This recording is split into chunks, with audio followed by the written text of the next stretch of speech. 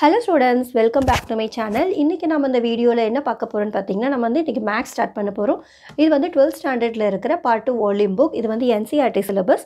So இதுல இன்னைக்கு நம்ம என்ன சாப்டர் பார்க்க போறோம்னு பாத்தீங்கன்னா இன்டெகிரல்ஸ். சோ இன்டெகிரல்ஸோட இன்ட்ரோடக்ஷன் கிளாஸ் தான் இன்னைக்கு நம்ம இந்த வீடியோல பார்க்க போறோம். சோ இன்டெகிரல் அப்படினா என்ன? அதோட டெஃபினிஷன் ஒரு பேசிக் இன்ட்ரோடக்ஷனா என்ன அப்படினு பாத்தீங்கன்னா இப்போ பாருங்க the process of differentiation and integration are inverse of each other. So நமக்கு ரெண்டுமே இன்வர்ஸ்ல தான் நம்ம ஒரு ஃபங்க்ஷனை இன்டெகிரேட் பண்ற ஆன்சரை நீங்க டிஃபரன்ஷியேட் பண்ணா நமக்கு சேம் ஃபங்க்ஷன்ஸ் தான் வரும். ஸோ இது ரெண்டுமே ஒரு ரிலேட்டடா இருக்கும். ஸோ ஃபார் எக்ஸாம்பிள் பாருங்க நமக்கு f of x இந்த f of x இன்டெகிரேட் பண்ணி integral of f of x இதை டிஃபரன்ஷியேட் பண்ணிங்கன்னா நமக்கு அதே f of x கிடைச்சிரும். ஒரு ஃபங்க்ஷனை நம்ம இன்டெகிரேட் பண்ணுற ஆன்சரை நீங்கள் டிஃபரன்ஷியேட் பண்ணிங்கன்னா நம்மளோட அந்த ஃபங்க்ஷன்ஸ் ரிவர்ஸ் கிடைச்சிரும்.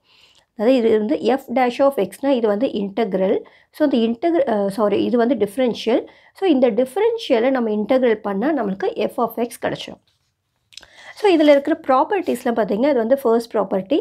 Second property the two indefinite integrals with the same derivative led to the same family of curves and they are equivalent. இப்போ நமக்கு ரெண்டு ஃபங்க்ஷன்ஸ் இது f of x, g of x. இதுவுமே f of x with respect to dx. இதுவும் g of x with respect to dx. So நம்ம அது ரெண்டுத்தையுமே differential பண்ணாலும் நம்மளுக்கு இது ரெண்டுமே சேம் ஆன்சர்ஸ் தான். ஸோ இது செகண்ட் ப்ராப்பர்ட்டி. தேர்ட் ப்ராப்பர்ட்டி பார்த்திங்கன்னா நம்மளுக்கு f of x, gx ரெண்டு ஃபங்க்ஷன்ஸ் அடிஷனில் இருக்குது. ஸோ ரெண்டு ஃபங்க்ஷன் நம்மளுக்கு இது காமனாக இன்டெகிரல். ஸோ ரெண்டு ஃபங்க்ஷன் நம்மளுக்கு அடிஷன்ஸில் இருந்தால் நம்ம ஈச் ஃபங்க்ஷனும் தனித்தனியாக செப்பரேட் பண்ணிடலாம். ஸோ ஃபஸ்ட்டு ஃபங்க்ஷன்ஸ் தனியாகவும் இதுக்கு டிஃப்ரென்ஷியல் தனியாகவும் அதே மாதிரி செகண்ட் ஃபங்க்ஷன் தனியாகவும் dx தனியாக எழுதிடலாம். ஸோ நமக்கு ஃபங்க்ஷன்ஸ் கம்பைனாக இருந்தால் அதை ஸ்ப்ளிட் பண்ணிக்கலாம். இப்போ அதுவே ஃபோர்த் ப்ராப்பர்ட்டி ஒரு ஃபங்க்ஷனில் ஒரு கான்ஸ்டன்ட் ஏதாவது ஒரு வேல்யூஸ் இருக்குது. ஸோ அந்த வேல்யூஸை நம்ம என்ன பண்ணலாம் அதை வெளியில் கான்ஸ்டண்ட்டாக செப்பரேட் பண்ணி எழுதிட்டு மீதி ஃபங்க்ஷனுக்கு நம்ம இன்டெகிரேட் பண்ணலாம். ஸோ இது எல்லாமே ப்ராப்பர்ட்டிஸ். ஸோ இப்போ இந்த ப்ராப்பர்ட்டிஸ் நம்ம இன்டெகிரேட் பார்க்குறதுக்கு முன்னாடி ஃபார்முலாஸ் எல்லாம் நம்ம ரிவைஸ் பண்ணணும். ஸோ இந்த ஃபார்முலாஸ் எல்லாம் ஒன் டைம் பாருங்கள். Formulas first formula x to the power of n basic formula. First starting formula x to the power of n. So x to the power of n நம்மளுக்கு x to the power n plus 1 divided by n plus 1. நம்மளுக்கு இங்கே என்ன power for example x square அப்படி இருந்துச்சுன்னா இப்போ மேலே 2 இருக்குது. அப்போ 2 plus 1 3 divided by 3 இதுதான். So x to the power n x to the power n plus 1 divided by n plus 1 plus c எல்லாமே இன்டெகிரேஷன் கான்ஸ்டன்ட்டாக. அடுத்தது இன்டெகிரல் ஆஃப் dx அப்படின்னா நமக்கு வர answer x. Integral of cos x அதான் நம்ம differential இதுக்கு முன்னாடி படிச்சிருப்பீங்க. டிஃப்ரென்ஷியலோட அப்படியே ரிவர்ஸோட தான். இப்போ நம்ம அங்கே sin x cos x படிச்சிருப்போம். ஸோ இங்கே cos x இன்டெகிரேட் பண்ண sin x இங்கே இருக்கிற அப்படியே ரிவர்ஸோட தான். டிஃப்ரென்ஷியல் நீங்கள் இதுக்கு முன்னாடி டிஃப்ரென்ஷியல் முடிச்சிருந்தீங்கன்னா உங்களுக்கு இப்போ அந்த ஃபார்முலாஸ் ஈஸியாக இருக்கும். ஏன்னா இதோட அப்படியே reverse order.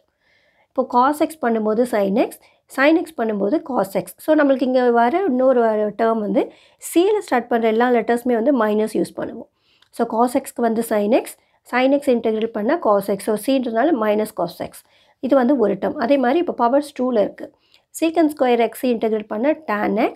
So cosecant square x integrate பண்ணால் cot x. நம்மளுக்கு சியில் இருக்கு இல்லையா. ஸோ சியில் ஸ்டார்ட் பண்ணுறது எல்லாத்துக்குமே மைனஸ் யூஸ் பண்ணுவோம். ஸோ cosecant ஸ்கொயருக்கு cot x, secant ஸ்கொயருக்கு tan x. உங்களுக்கு அப்படியே ஃபார்முலாஸும் ரிவைஸ் பண்ண மாதிரி இருக்கும். இப்போ அடுத்தது 2 டேர்ம்ஸ் இருக்கிறது. அதை 2 நீங்கள் கம்பைன் பண்ணி படிச்சுக்கலாம். இப்போ 2 terms secant x tan x, cosecant x cot x. So இந்த 2 டேர்ம்ஸ் இருக்குது. ஸோ நம்மளுக்கு இந்த மாதிரி 2 டேர்ம் இருந்துச்சுன்னா ஃபஸ்ட்டு டேர்ம் தான் நம்மளுக்கு ஆன்சரும் வரும்.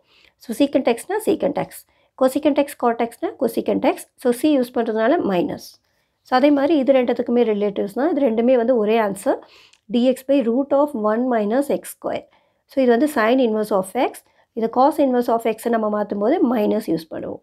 அதே மாதிரி இது ரெண்டுமே ரிலேட்டட் 1 by அதாவது dx by 1 by 1 plus x square. So இது tan inverse of x. cot use பண்ணும்போது மைனஸ். ஸோ எல்லாமே ரெண்டு ஃபார்முலா கம்பைன் பண்ணி இங்கே படிச்சிங்கன்னா ஈஸியாக இருக்கும். அதே மாதிரி இது ரெண்டு. ஸோ dx by அங்கே நம்ம இங்கே என்ன பார்த்தோம் sin inverse of xக்கு வெறும் மேலே dx by root of 1 minus x square.